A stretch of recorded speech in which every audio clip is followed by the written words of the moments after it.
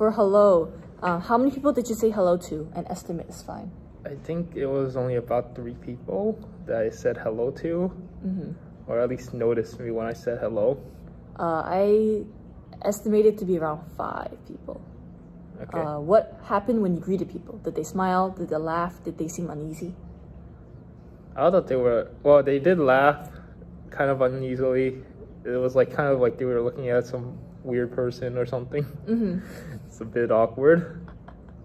How about you? What do you think? When I greeted people, some people were studying, so they didn't really notice, or they had headphones on. But other people, when they heard me, I think one person said hello back, but other people just smiled, or like they looked at us as we passed. I don't think anyone seemed uneasy, or maybe like one person when we said hi, and his back was towards us. He was like loading his backpack, and he was just like, "Who are you saying hello to?" So that's what I was like, yeah. And the third question was, how did your behavior change from start to finish? It did not change at all. I am still introverted as well. It's still too much for me. For me, I think that I think I was pretty like excited for the I guess endeavor, because like I don't seem that bad when I'm talking to like strangers randomly.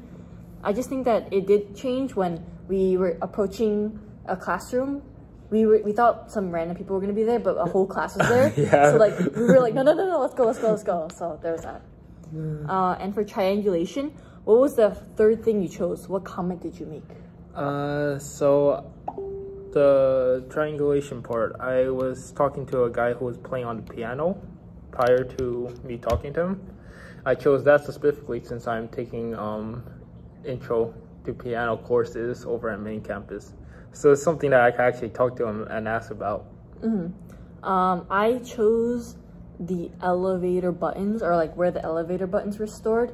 I said that, the elevator buttons are on the opposite side of where the triangles are. So he's like, oh yeah, I noticed that too. And then the second question is, did the other person respond to you? Describe the interaction. Yes, he did respond to me. And it was quite interesting how he explained that he wasn't actually just playing based off the script, but he was actually improvising as he went along with the music playing. So that was kind of cool, and he kind of seemed to like understand like I was just starting out and maybe just show me some stuff, but I did not understand enough to actually do anything. Okay. For me, yeah, he did respond. He was like, oh yeah, I noticed that too. And then I think we just started talking about like who I was, my name. We shook hands. He asked Charles his name, and then we talked about majors. And then he got off the elevator, so that's when the conversation ended. And then the third one was, compare this triangulation interaction to the interactions you had while saying hello.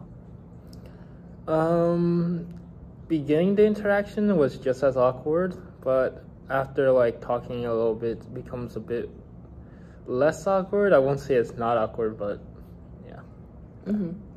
For me, I think this one was more like like I guess a little bit more hesitant, because like for the hello ones, we were just going around and saying hello to people, so we didn't really have to stop and talk to anyone, so I wasn't afraid of like continuing the conversation. But for this one, I was afraid of like someone, if the other person was like stagnant or not willing to respond. So then I was just like, I had to like think about like, I guess, backup questions just in case the conversation went stale. What's up? 1 minute left. Yeah, that's fine. You want to read the... Okay, the Brooklyn Bridge. Who do you ask for directions from, and why do you choose them? I asked this random lady outside the bus stop from 6 Metro Tech, and she was like the only one there, so I was just like, sucker. Yeah, me, I chose this random guy because he was coming from the general direction of the Brooklyn Bridge. I wasn't sure if he came from there, but that's kind of... So how far did you get? We asked the person to give us directions and draw it on a notebook. She just told us it was like straightforward and near a cafe, and then in order to elaborate, I asked her, could you draw it out, and then she drew it out for us. And for me, the guy, he wanted to kind of show it on Google Maps. I guess that makes sense considering that it's probably more accurate to use.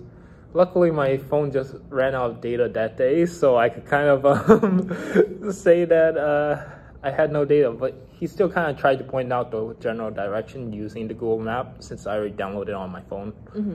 Okay, this expedition required you to lie. How did that feel? It was okay. I mean, I just felt bad, like, oh, I couldn't say my phone died because it didn't die, so I had to lie. So it was like, man, I was tempted to say this is for a project so she wouldn't get suspicious, but like, she was okay with it, so I didn't think too much about it. What about you? Me, I didn't have to lie since my phone ran out of data actually that day.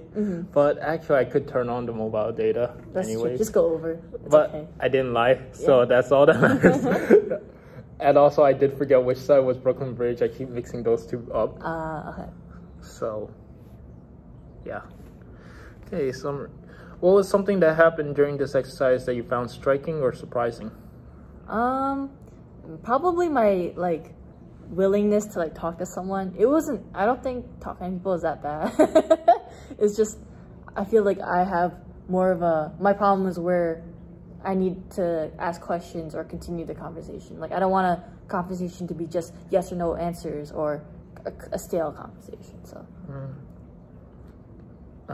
For me, I kind of find it's the other way around. Like, I have harder time starting the conversation, but afterwards it starts becoming more comfortable and just kind of go along with it more easily. And I also found weird that like a lot of people were willing to talk to us. Maybe because like we were talking to them near NYU building, so they assumed we're NYU students, so they would want to help us out. But yeah, I mean, I guess it's something to think about. If someone asked for advice on how to talk to strangers, what would you tell them? Just do it. Like, if you're gonna be, if you might be bad at talking to strangers at first, but I mean, eventually, eventually you'll be fine, you know? Yeah, I'll say just starting the conversation is probably the hardest part. But afterwards, just try and go along with it. Yeah. Consider your team project. In what ways might talking to strangers be important in order to be successful? Who are the strangers you might need to talk to? Definitely our customers. Yeah, we need to talk to potential customers because our project is more along the lines of the minority or the people who don't have a unlimited data plan or who might not even have internet at home, which according to our research is the minority of Americans, which is around like 78% have internet at home. So we would be trying to see or talk to people who are in that minority that don't have internet at home. Yeah. It's 78%. That was from about 2016, I believe. The more recent article, I think it was about 15% of students don't have internet access at home. So that's kind of like our target group, and since it's such a small group, we're gonna have to talk to a lot of people in order to even find just that one person that fits the criteria.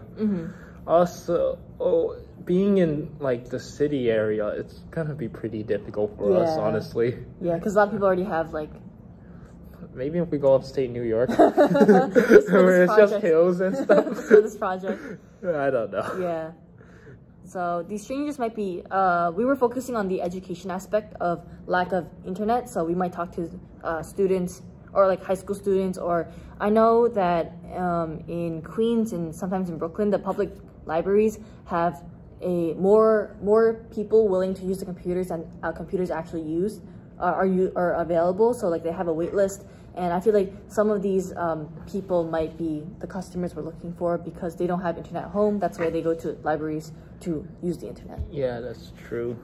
Then again, it's been so long since I last went. So I guess we're going now. Nah. Okay.